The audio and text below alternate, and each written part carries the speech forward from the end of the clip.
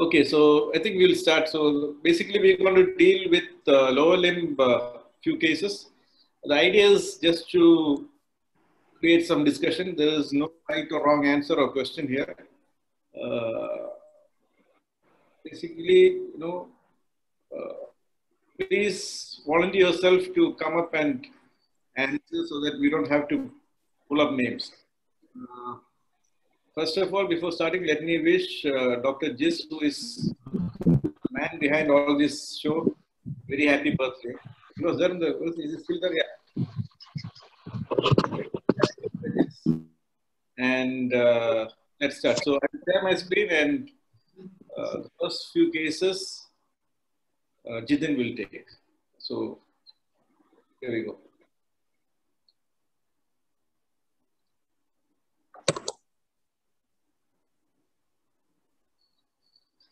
Yeah, Jitin. So we'll start with the first case. So who'd like to take the first bullet? Who's gonna describe this X-ray?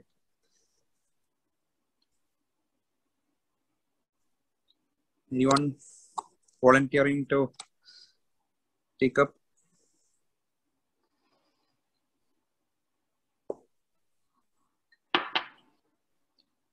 I can't find anyone.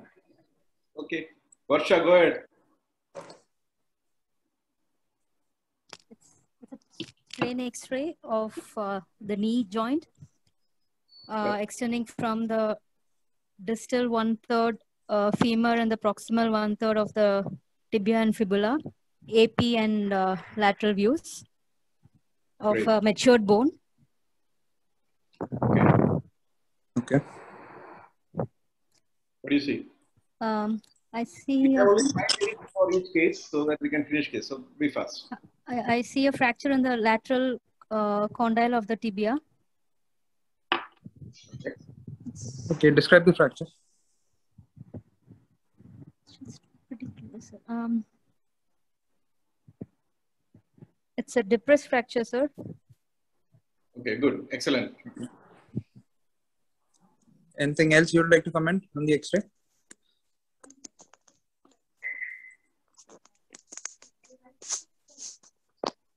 Widening of the intercondylar distance. Yeah. And I think, I'm not sure, it's not clear. The tibial spine, sir. What else? How would you go ahead managing the case? What's the next thing you'll ask for? I'll have to know the soft tissue condition and the neurovascular status of the patient. Excellent, excellent. Okay. What kind of soft tissue damage would you expect in this injury? Is it what kind of trauma is this usually classified as? Classification, sir? No, usually what kind of trauma is this? A low energy or a high energy trauma? A high energy. No, just lateral condyle alone can be low energy. Low energy trauma. Okay. So if you need to classify this, can you classify with the X-rays or would you want some other imaging as well? With X-rays, we can do the Schatzker classification, sir. Okay. How do you classify this?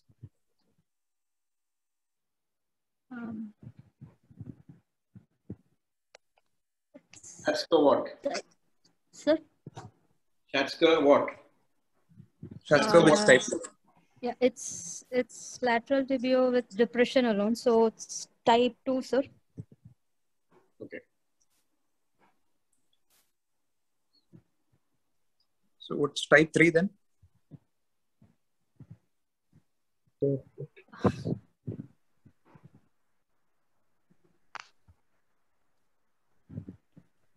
Okay, what other imaging would you ask for? CT scans. Okay, and why? What do you want to assess from the CT apart from the X-rays, apart from what you see in the X-rays?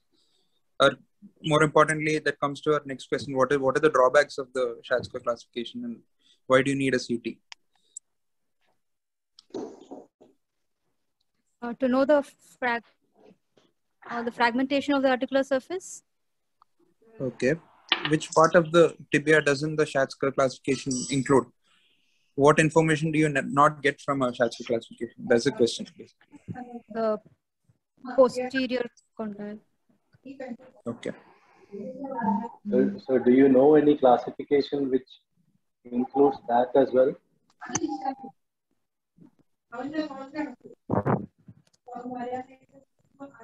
The 3-column classification. Yeah, there's this 3-column concept. Yes, sir. Who described that? Sorry, sir. Who described the 3-column fixation concept? So I'm not sure, sir. It's somebody called Luo, Luo. He described it in, I think, 2010. Okay. So basically, you divide the proximal tibia into medial, lateral, and posterior. And this will help you plan your fixation. That's why your axial cuts are important. So if you look at your axial CT scan, that's what he divided into 3 columns. That will help you with your management to plan your incisions, to plan where you need to put a plate. What would be your management plan? Anybody else? Akhil Junior.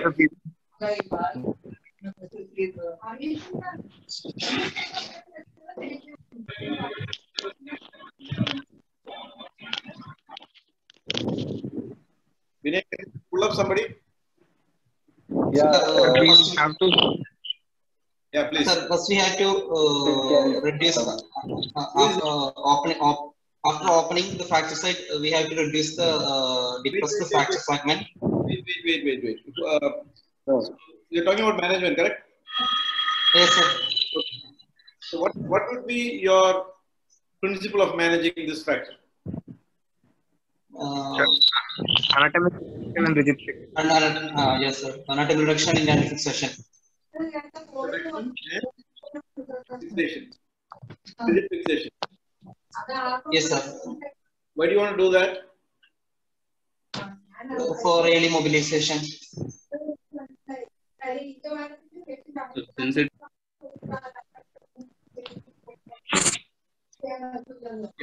So how do you plan your surgery? Sir, first I will make a post-lateral incision, and first I have to reduce the fracture fragment. How do you approach? How do you determine your approach? So based on the X-ray or do you need anything else also?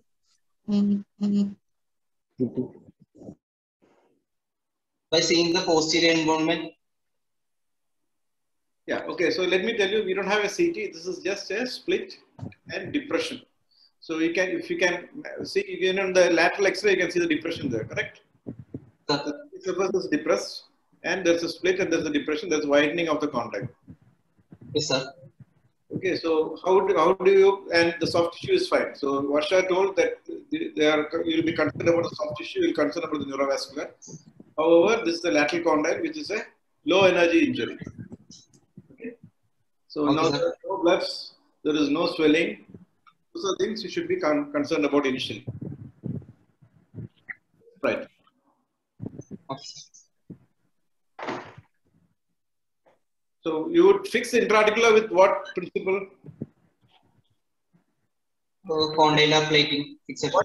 What stability do you want for intraarticular? Absolute stability. Absolute. How do you achieve it? How do you achieve absolute stability? Buttress plating. Compression in interfragmentary compression, sir. The fragmentary compression. Okay. What technique? Lag screws. So if you can just tell that I would achieve anatomical reduction and achieve interfragmentary compression by lag screw technique, so you are complete. There's no question. Okay. Point in asking different questions like that. Okay. Yes, sir. Yes, sir. What is buttress plate? Somebody talked about buttress plate. What is buttress plate? Who was that? Who said buttress plate? Sure. Yeah. Yes, sir. Oh, please. So, buttress plate, it supports the fragment on the compression side, sir. Compression side. compression side. Can anybody? When there's a shear deforming force, okay, you want to counteract it. okay, It gives you a support. There is a contour. What does it prevent? It prevents the collapse. Collapse. Can somebody give an example of a buttress plate? Forget the name. Anywhere else. Very commonly used. Distal radius. Yeah. So if you get a volar button or a dorsal button, where the carpus subluxates along with the volar or dorsal tip, you need to buttress the side where it is going. Yeah. So that's the most commonly, probably the most commonly used buttress plate. okay. So we discussed this. Okay. Who's going to do this? I'm going to describe the X-ray. Anyone? Any volunteers?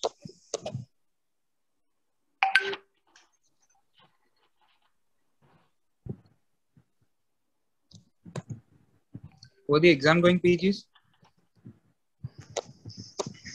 Nobody. So this is Gautam here. So this is an X-ray of the pelvis in AP view of the skeletally mature patient, showing the fracture of the neck of the femur on the left side, which displaced Garden type 3 fracture.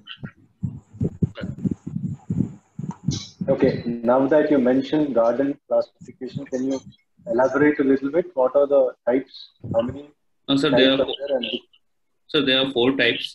Type 1 is valgus impacted.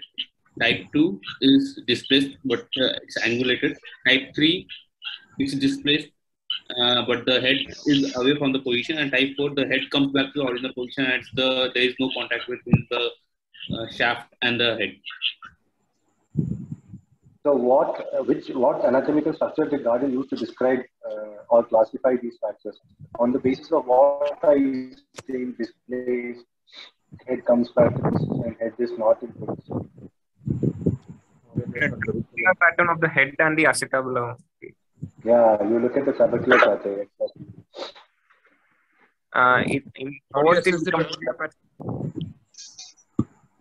In fourth, the trabecular pattern becomes parallel. In fourth, the head and acetabular trabecular pattern lines up, but it doesn't line up with the rest of the shaft. But basically, completely displaced. Okay. Apart from the classification, anything else you would like to comment on the X-ray, which would determine your management plan?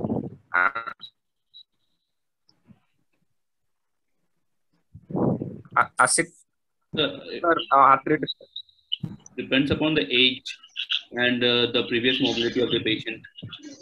Yeah. So she's a 79-year-old independent walker. So since the patient is above 70 years old, if the patient is below 60 years, we go for the joint sparing. If 60 to 70, we can decide. If 70-year-old, we can go for the joint sacrificing surgery. What joint sacrificing surgery? So hemiarthroplasty or total hip arthroplasty. So how do you decide which one for this patient? So if the patient is high demand, we can go for the total hip replacement. If the patient demand is low and life expectancy is less than 10 years, we can go for the hemiarthroplasty. Excellent. So basically, look at the physiological age of the patient, correct? So I couldn't hear. On the physiological age of the patient, not the numerological age.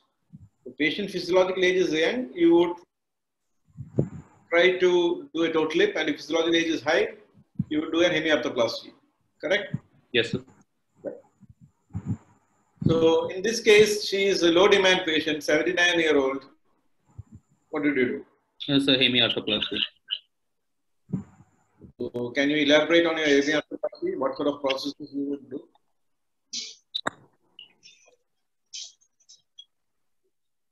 What are the types of hemiarthroplasty you know of? Cemented bipolar, sir. Cemented bipolar. Why cemented? How do you decide whether you do want to cemented, uncemented, or whatever? The femoral canal diameter, sir. Doors A, B, or C. Okay. If the patient is osteoporotic and if the doors, if it comes in door C, we can go for cemented, sir. It will have the stovepipe appearance where the cortex is thin in both the left 10 centimeter below, sir, at the isthmus region. What is the other? So that's a canal flare index. Okay? That's a canal flare index or Dodds classification. You're right. So that's a pre-existing. Yeah, please go ahead. So I have a doubt.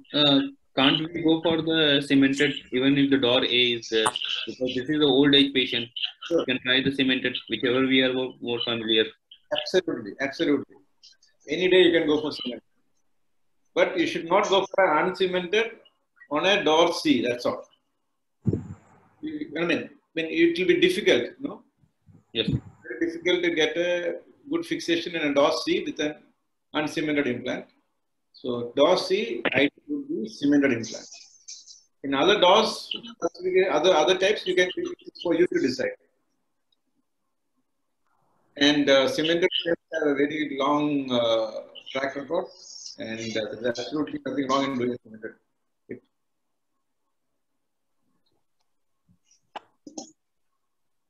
Anything else? What are the drawbacks of hemiarthroplasty? So first, it's like if the patient is high demand or living long, then there is the chances of pain on the acetabular side because of the wear of the metal over the native bone. But the movement is between the bipolar component. So how will the metal? So the idea of bipolar is to reduce the movement between the metal and the cartilage. Yes, but if the patient lives long or high demand, then there are chances of arthritis developing in the acetabulum. Okay, so the answer that should be is we found that after a few months, the bipolar works as a unipolar. There is no movement occurring between the small head and the large head. Okay. Yes. That is why it works as a unipolar. And once it starts as a unipolar, you can have arthritis. And then what will happen? What will happen to the head? Protrasia. Okay, so that is the complication which you usually see, that the head just migrates inside and there will be loss of bone. So you should be choosing your patients very carefully when you're doing a hemiarthroplasty. Any more doubts or anything else on that? Another thing is, I mean, this is not a question, this is just a comment. So generally, if a patient's hip is arthritic, you will usually get a pertrochanteric fracture, not an intercapsular, because the hip is stiff because of arthritis. So it is very rare that you get an arthritic hip with a neck of femur fracture. You can go back and see or look at the cases that come henceforth in your hospital. Try to find an arthritic hip and an intracapsular neck of femur. Okay, let's go to the next case. Who is taking this, Vinay? Sir, Srinath here. Srinath, you can pull up. Yes, this 49-year-old male patient presented to ED with a twisting injury of foot. He was clinically examined and X-ray of foot is taken. Can you make some diagnosis based on this X-rays? So should I try? Please. Yeah, please go ahead. So this is the X-ray of the foot in AP and oblique view, showing the fracture of the between the first metatarsal and it's a Lisfranc fracture because the distance between the first TMT and the second TMT has increased and it's more than 2 centimeters. 2 millimeters, sorry. It's too early in the day to look at, see this 2 centimeters. Sir, 2 millimeters, sir, sorry. No problem. You're right. Are there any clinical findings so that you can make a diagnosis of Lisfrank's injury? Yes, sir. 2 things. First, we have to look for the plantar aspect. We can see ecchymosis there, and tenderness will be over the Lisfranc joint. Yeah, true. That's true. So do you know, so generally for a foot you take an AP and an oblique view. Do you know what you look for in an AP view and what you look for in an oblique view? Sir, in the AP view, we usually look for the first and second metatarsal, and in the oblique, third, fourth, and fifth metatarsal. Correct. First and second race in the AP view and 3, 4, 5 in the oblique. Oblique views, yeah. Good. Yeah. Is there any radiological sign that you would like to? It's a plaque sign.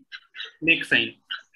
FLAKE. It's a small piece of bone that is avulsed along with the ligament that connects the first and the second metatarsal. So there is no connection between the first and second metatarsal. It's only first and metatarsal to the cuneiform, middle cuneiform. Great.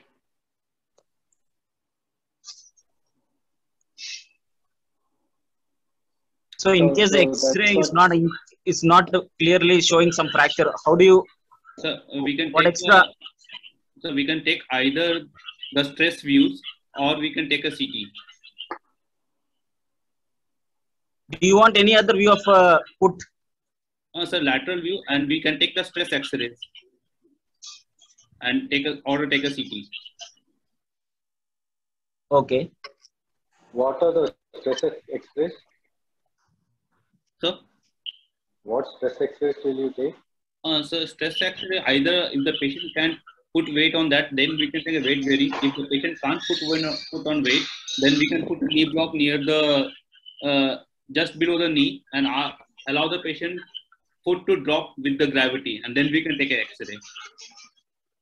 So that is for an ankle fracture you're talking about, I think, not for a Lisfranc. I understood what you're trying to say, but I think that's the stress X-rays for an ankle fracture to see the callus shifting out of the mortise. Okay, anyway, go on.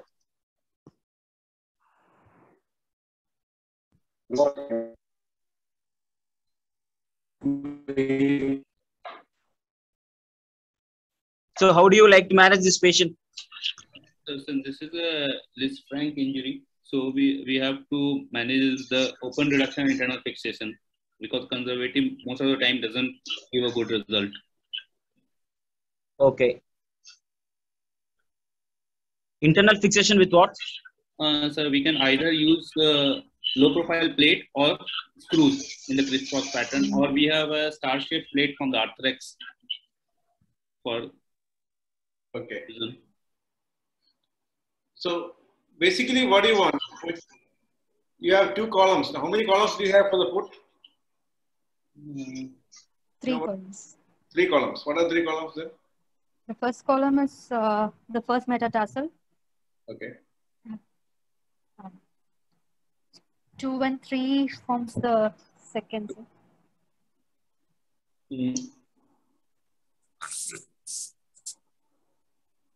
Technically, we have to recreate the anatomy. So the first is we have to put 2 screws minimum. Once we reduce the medial column, lateral column gets reduced automatically. So we need not fix the lateral column. So basically, you have a column which is weight bearing and a column which is supple. Correct? Yes. So the weight bearing column has to be rigidly fixed. Yes. Yes. And the other column has to be even a supple fixation. Okay? Yes. So that's it. So you need anatomical reduction and rigid fixation of the weight bearing column, the supple fixation of the non-weight bearing column. non-weight bearing column.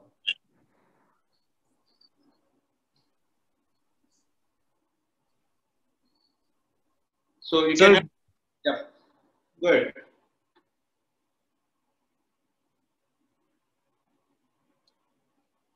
So if your CT scan and if your weight bearing X-rays are inconclusive, what further investigations do you like to get? You can do an MRI. Okay, for what? To look for the chip or the ligament, whether it's intact or disrupted. Most probably it will find the ligament disruptions there. Yeah. By MRI, you find it out whether the Lisfranc injury is completely torn or it's just a sprain injury. Okay. And if, in case if it is just a ligamentous injury, how do you manage this?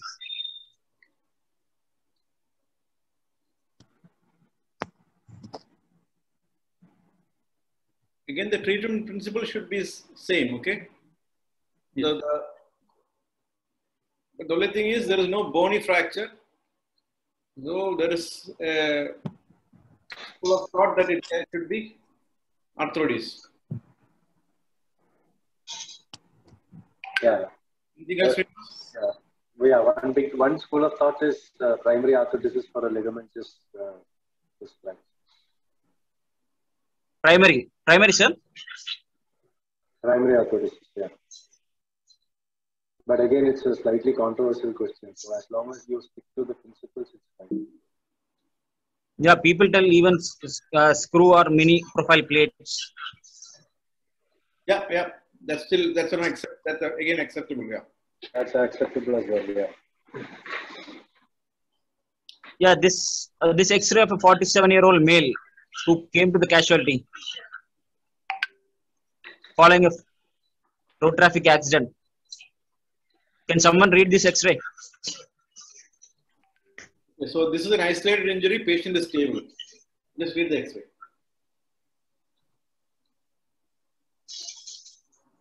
So this is a plain X-ray of left hip, right side hip, showing right side of acetabulum and proximal femur showing subtrochanteric fracture, right side. Okay, do you want any other views of this X-ray?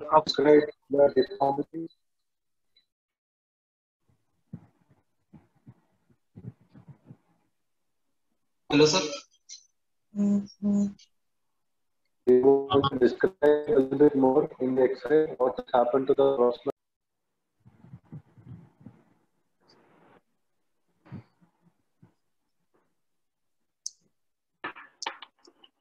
Displaced just trochanter. Would you want to describe what are the displacements of the proximal fragment, or what is the nature of the fracture? Abducted and external rotated, sir.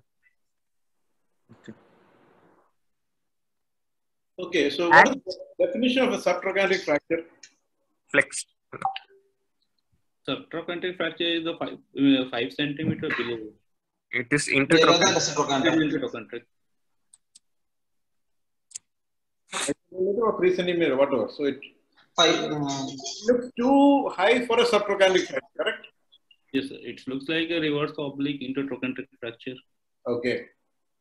It looks more of an unstable reverse oblique fracture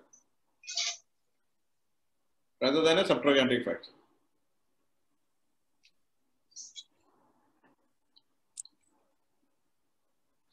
What causes the displacement of this proximal fragment?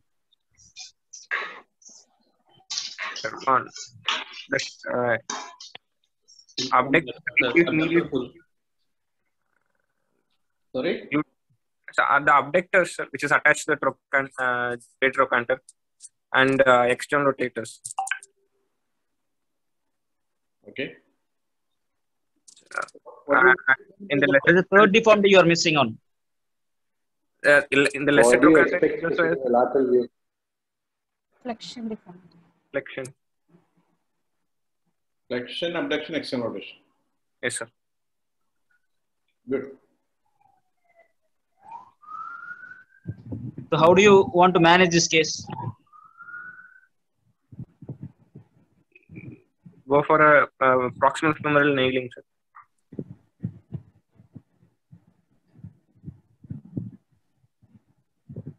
Are there any other options of fixing this?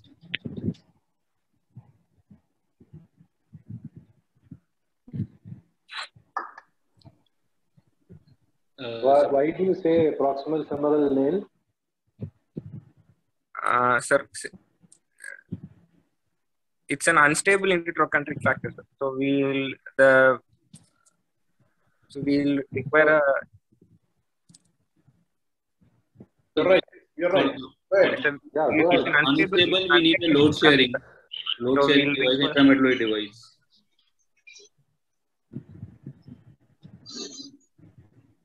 So what are the see when you ask about management, ideally you should say that I would stabilize the patient first. Okay, I would need another view of the X-ray to look at the fracture geometry, and you can also go ahead and say I would take a CT scan to see how the lateral cortex is. You can see a small line going there, correct? Yes, sir. So you need to know. You should have proper data to give proper answer. So you can actually ask for all these things. So don't just go ahead and say I would do a proximal femoral nail. Okay. Yes, sir. So you want to do, and so basically, do you want to do an extramedullary device or intramedullary device? It's a question. Intramedullary. Right? The lever arm is shorter for an intramedullary device, sir. So the chance of varus collapse is less. Okay. And also it is a load sharing device. Good. So what will be the difficulty in doing an intramedullary device? I totally agree with you. So the difficulty will be that can be a lateral cortex split, sir, since the lateral cortex thickness is less in this. Okay. And if the canal diameter is less, and anatomical, if the curve of the femoral anterior curve is more, it will be difficult for us to nail. What is the most critical thing? Entry point, sir. Entry point will be difficult. Okay. Yeah, very good. What else? So reduction. Reduction of the fracture. Excellent. So how do you so the most critical part of subtrochanteric is getting a proper reduction. So don't start with the proper reduction. So what else will you do to get a proper reduction? So how do you do this? You will do it in a fracture table or with traction or traction? Fracture table on traction both. Traction internal rotation. What will you internal rotate? The limb. Yes. So what will happen if you give traction on this?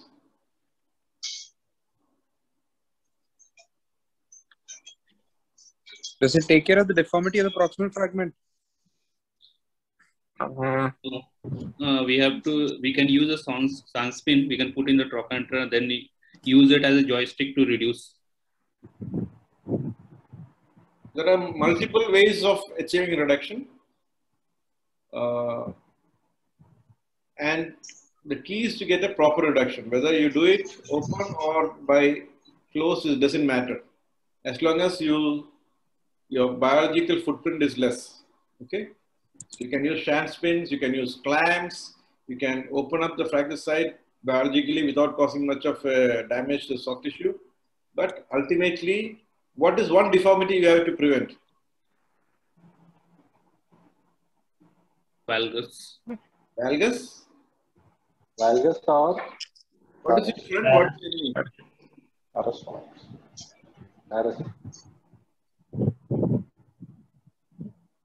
What is the deformity at present? Sorry, sir? What is the deformity at present? Varus, sir. Varus. Varus. So if it is varus, what will happen? Which is more biomechanically, which is more sound, a valgus hip or a varus hip? For fracture, for getting fixed, for getting union. Getting union.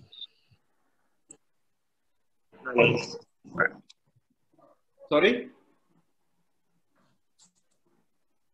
Valgus is more biomechanically sound. So by all means, you should prevent varus. Whether you can achieve valgus is a different question. But by all means, you should achieve Sorry, you should prevent virus. Okay. So I totally agree. An intramedullary device is probably what has to be done in such a case. But you should know the difficulties of that.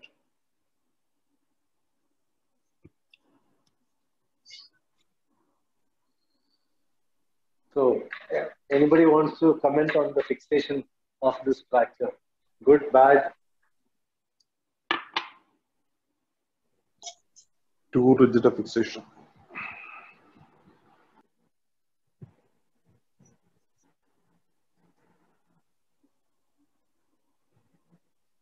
So this is a case done by your, not your friend, somebody you don't like. So please comment.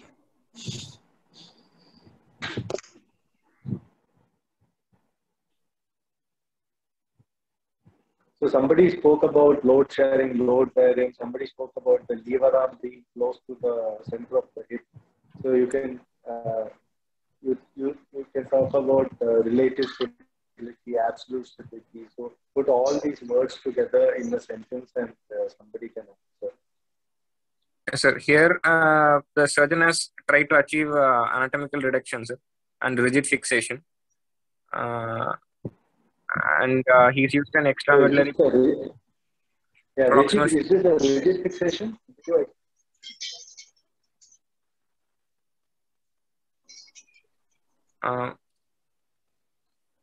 Since the number of screws is more becomes rigid.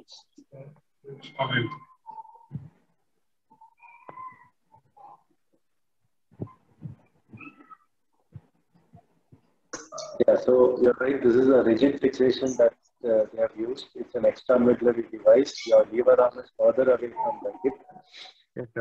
So it's once you use this, it's always a race between fracture healing and implant failure. So if the patient is lucky, young patient, good biology, it might heal. Otherwise, most likely, this implant will fail. And usually the plate will break just below the proximal set of screws, the screws which go into the neck.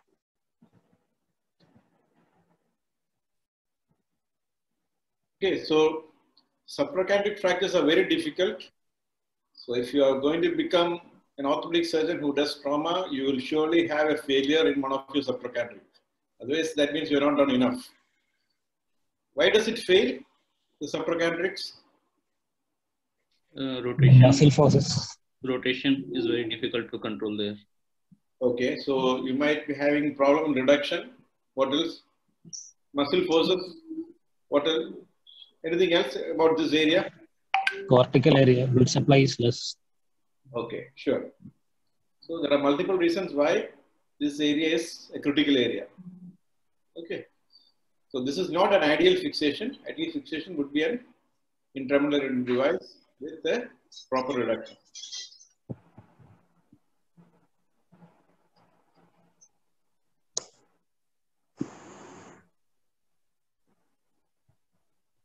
Okay, so I think Nishant is not here. But okay, so anybody wants to take this case?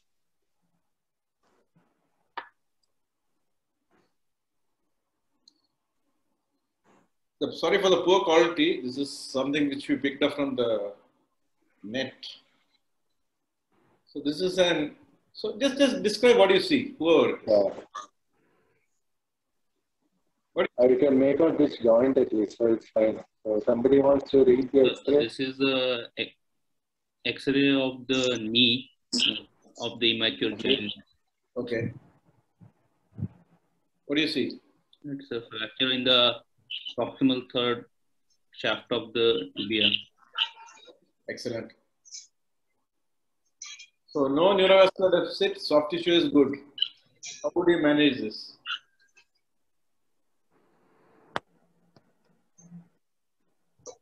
Like a growing child. What is the age of the patient? Say 7 years.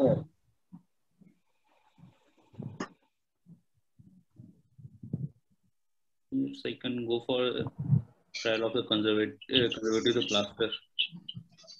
Okay. So So If you're going for a conservative management, what would you counsel the parents? So I would look like I would look for the alignment and reduction.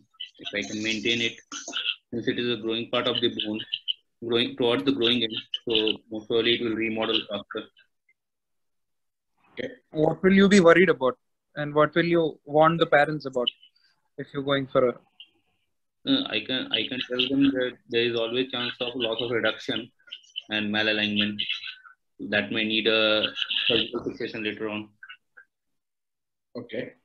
That will need a Recorrection at a later time, either with the plate or we have to recorrect with the nail. But in pediatric, do you really do open reduction for these fractures? Because you said children have high remodeling capacity, correct? Yes, sir. Anybody else? Any long-term complications you would be worried about? This fracture is associated with delayed valgus deformity. Good. What is it called?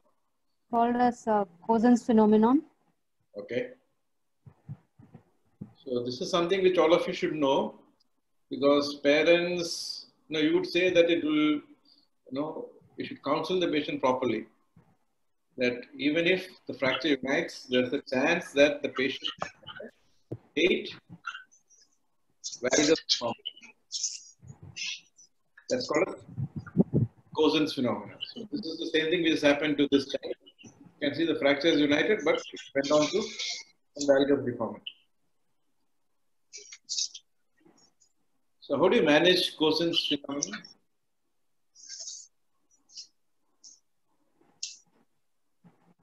Or any angular children here? Varus producing osteotomy.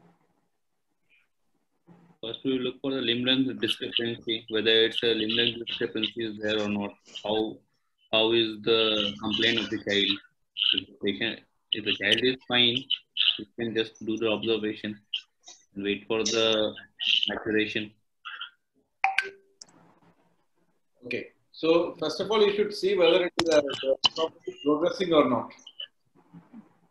Correct? Yes. So when would the deformity progress? If there's still growth remaining. If there is still growth remaining, and if there is any involvement of the Epiphyse. growth plate. Growth plate. Okay. So what are the different ways of, generally, what are the different ways of correcting deformity in children?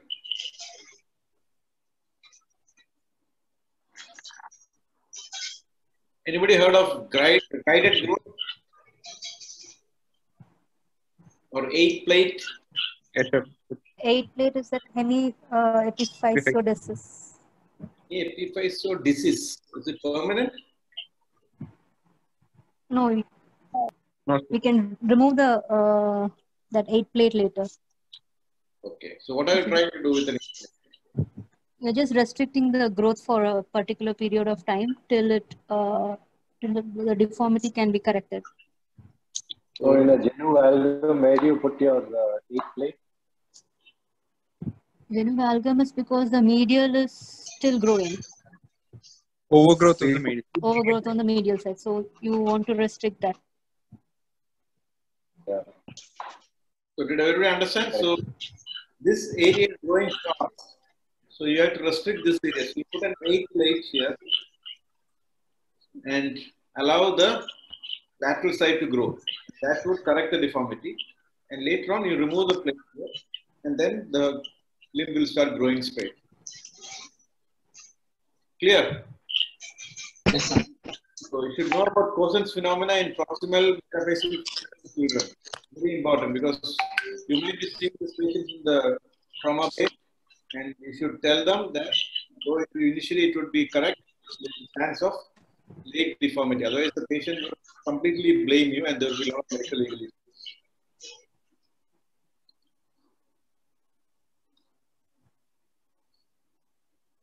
Okay, so who's next?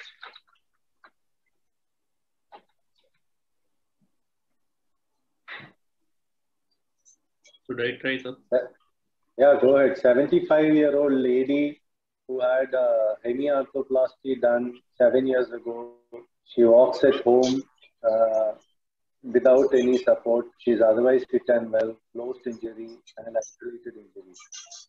So this is the fracture of the left hip with hemiarthroplasty. It's a fracture well below the stem. So it will be the Vancouver type C.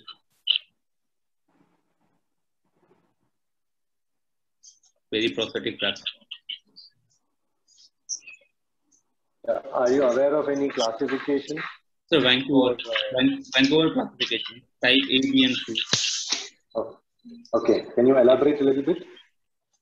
So type A is above the stem, B is around the stem, D 1, 2, and 3, and C is well below the stem. So B1 is it's a good fixation with a good bone stock.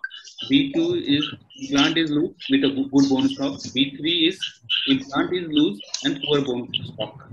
And C is well below the stem. Yeah, very good. So this is Vancouver type C. Yeah, correct. So what? How do you go? How do you manage? How do you go ahead? So since we have to, it's like since the fracture is well below the stem, with fixation looks good. So intraoperative, we have to check for the fixation. If the fixation is good, we can just put a plate to support the fracture. And if intraoperative, we can see the fracture, the stem is loose, then we have to plan for the revision. So we have to do additional either CT scan or bone scan to look for the position of this fracture, whether it's going up or it's just at the same level. Yeah, you're right. So you need, ideally you need a CT scan to see if your implant is loose, because then your treatment completely changes. So assuming this is a well-fixed implant, patient didn't have any pain beforehand, before having this fall, was walking normally. So how would you go ahead and fix this? Sir, if the implant is well fixed, then we can just put an additional plate to support. And if the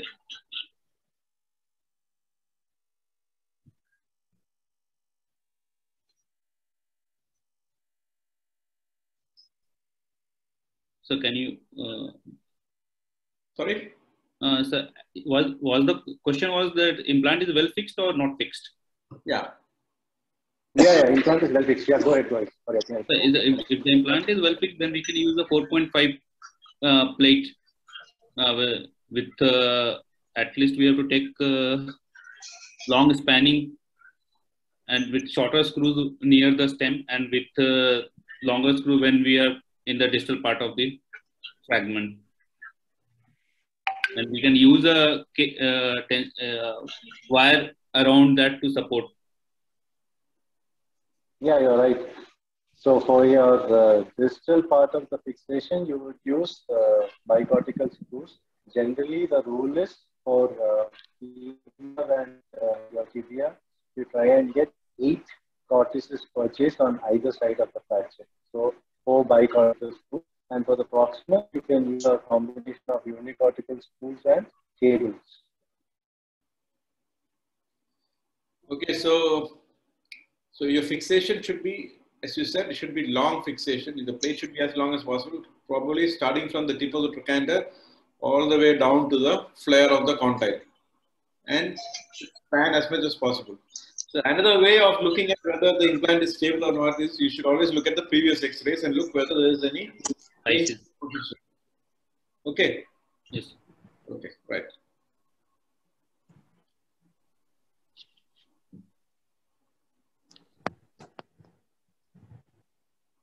Who's taking this? Okay, who is next?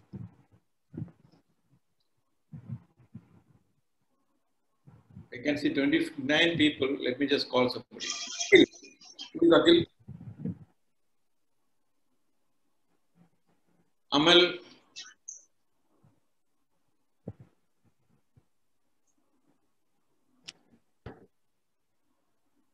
Nobody. Samson. Sir. Samsung, yeah. Whoever, please. So, Come on, can I say? Yes. Karthik. It's an X-ray of the left knee of a skeletally mature patient, showing the distal femur and proximal tibia. We can see fracture of the proximal third tibia with intraarticular extension. So it can be a Schatzker type 6. Why do you say 6? There is no metaphyseal, epiphyseal, diaphyseal, metaphyseal continuations.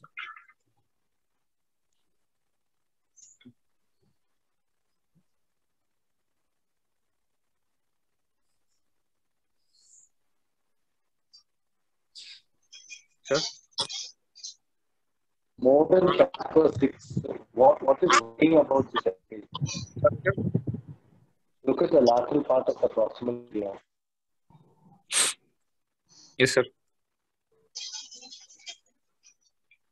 Yes, this is a varicose injury, a high velocity injury with so much of ammunition to the part of the proximal tibia.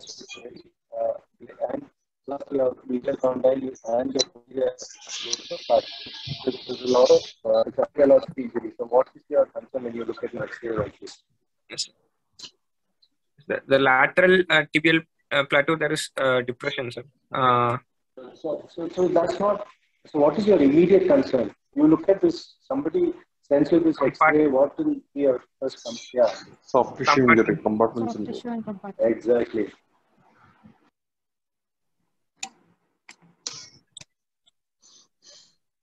So how do you make out if the patient has got compartment syndrome?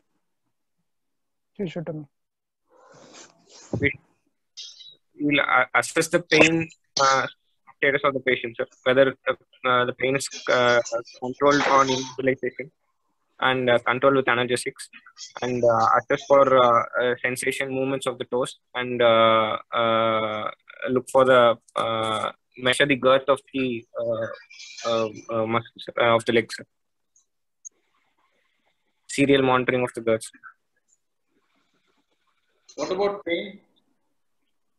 So pain controlled with analgesics and immobilization, with pain which is not controlled by analgesics, we should suspect compartment. So we have to look for the passive stretch, the 5 P's of the compartment syndrome: pain, paresthesia, pulselessness.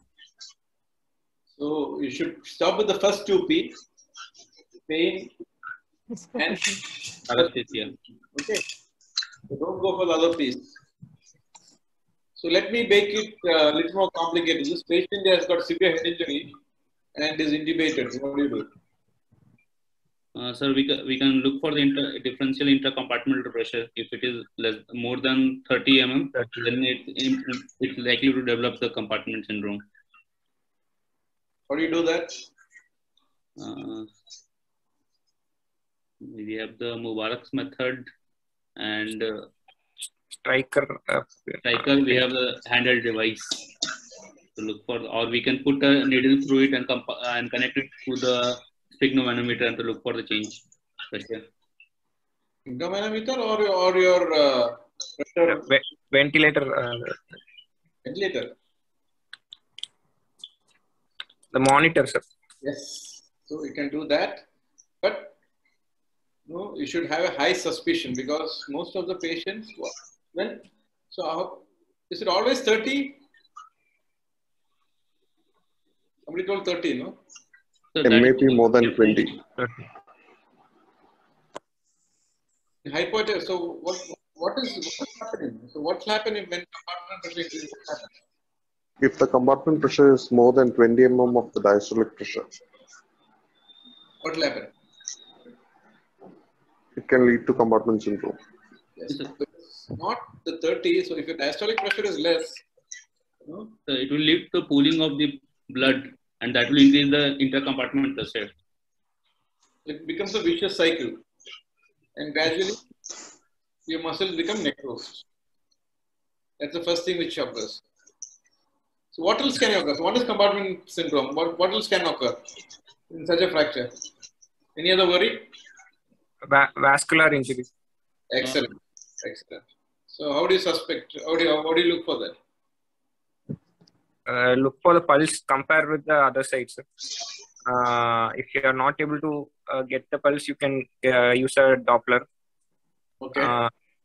And still, if you're not getting, then we can go for a CT angio. CT angio. Okay. So you are in a center where there is no CT angio. You are in your center. You think the pulse is weaker than the opposite side. So that's a very important point, that you have to always compare with the opposite side and see how it is. So if the patient is hypotensive, might have a weak pulse on both sides. So comparing with the opposite side is very important. That's point number one. And point number two, what else can you do to see? So we can look for the suppleness. How supple is that? If it is becoming very hard as compared to other side, then it's like the compartment syndrome is developing. Capillary refill, sir. Capillary refill you can see. So just because you have vascular injury doesn't mean the patient should have compartment syndrome. Both are different issues. You can have both together, but just because you have vascular injury doesn't mean the patient will have a compartment syndrome. Connect a pulse oximeter to the tip of the finger.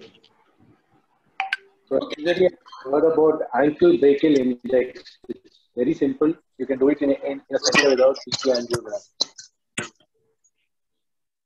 Yes, sir. Yeah, what is ankle brachial index? Sir, we measure the pressure of the lower limb and the upper limb, and if it's less than 0.9, then we should suspect vascular injury, sir. Or so very simple, right? You just put a blood pressure cuff around your calf, and you take your ankle pressure. Same way you take your brachial pressure, divide. If it's less than 0.9, you should be suspecting a vascular injury. Yes, sir. You can do it anywhere. Yes, sir. So of course, CT angio would be the gold standard, but you should always do an ankle brachial, and that should be your answer when somebody is discussing with you, not straight away a straight angio. So you're suspecting compartment syndrome. What do you do next? Go for fissure. Fissure. Emergency fasciotomy with stabilization. With X-fix. External fixation. Good, great. What does the fasciotomy know of? Single incision, double incision. Okay. How many compartments in the leg?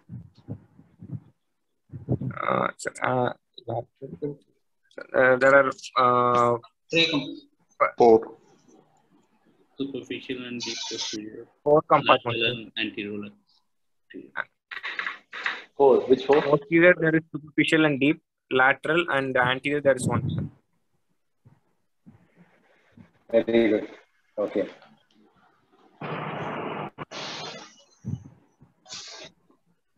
So whether you use the 2 incision fasciotomy or single incision, what is important is you adequately decompress all the 4 compartments.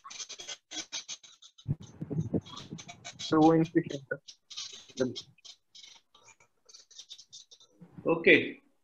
So we are almost missing an hour since we started. Should we go ahead or stop it? Go ahead, sir. Sorry?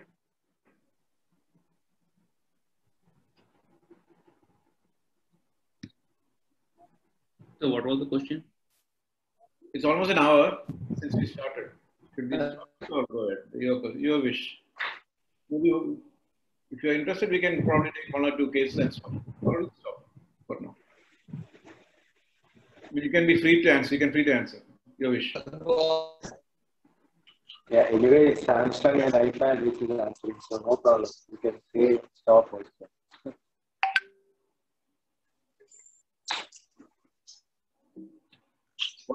What was it? You're stopping or not?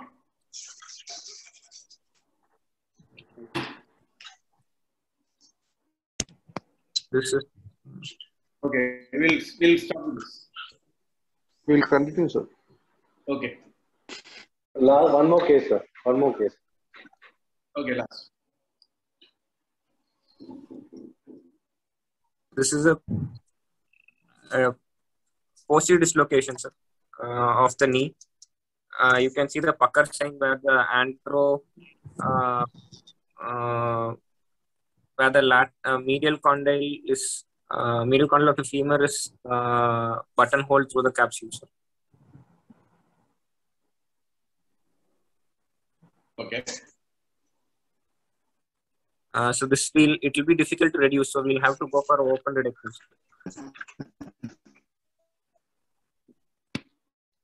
Fine. So when you see such a patient, what are your concerns? Vascular injury. Oh, difficulty in reduction and vascular injuries. Okay.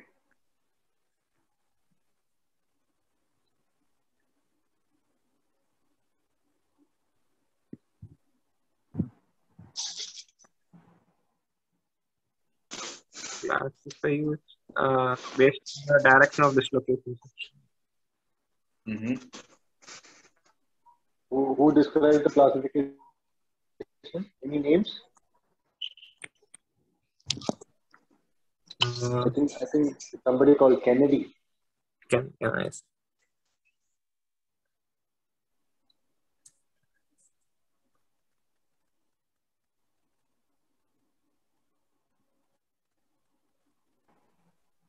Yes, sir. Okay. Yeah. So go ahead. We already described. We already described. Yes.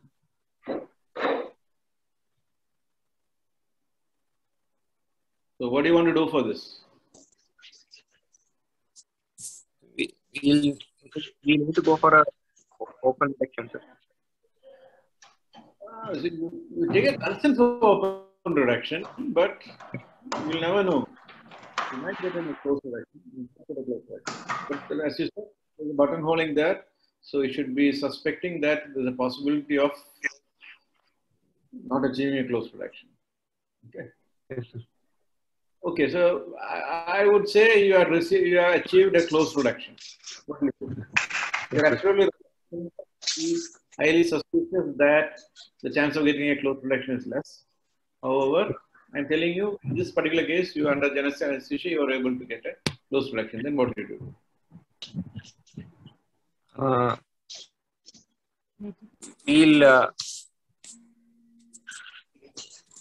We'll give a rigid knee brace, or if it's stable, we can go for a knee spanning X-fix, sir. So if it is stable, what will you do? Rigid knee brace and get an MRI to assess the ligament status. Great. So first of all, you should know whether it is a stable reduction or unstable reduction. So if it is a stable reduction, you will give it rigid immobilization and monitor the pulses, angle brachial index. Okay. If it is unstable, then what do you do? Give a knee spanning fixation. Knee spanning external fixation. So why can't you give a knee spanning external fixation even if it's a stable one?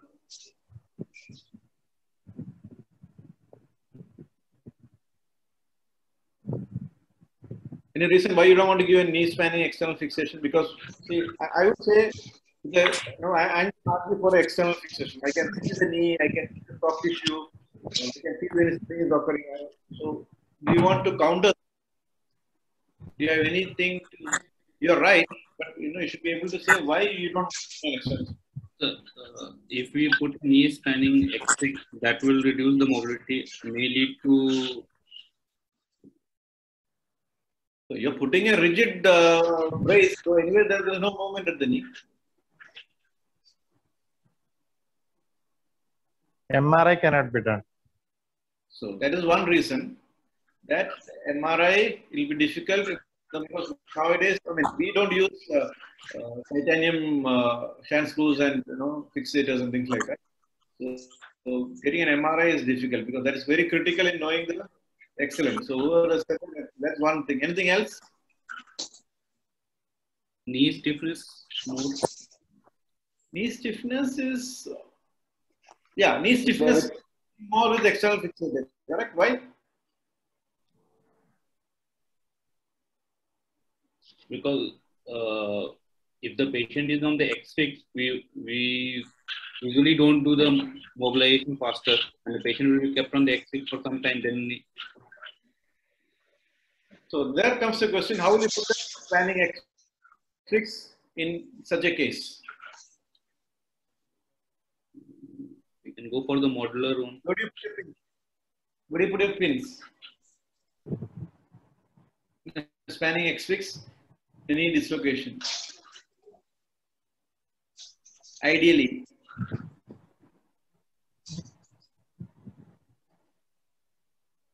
Where do you put the X-fix pins on a femur in a spanning X-fix? I was asking on the femur, Anterolateral or where you lateral? put your shunt spin. Anterolateral or lateral? Yeah. So Anterolateral. we don't want the pins to go anteriorly, and because that can pin the quadriceps onto the femur. Oh, sorry. Where's it gone? So we would like to put on the femur, we would like to put it on the lateral aspect. Okay. Here it's okay. Yes.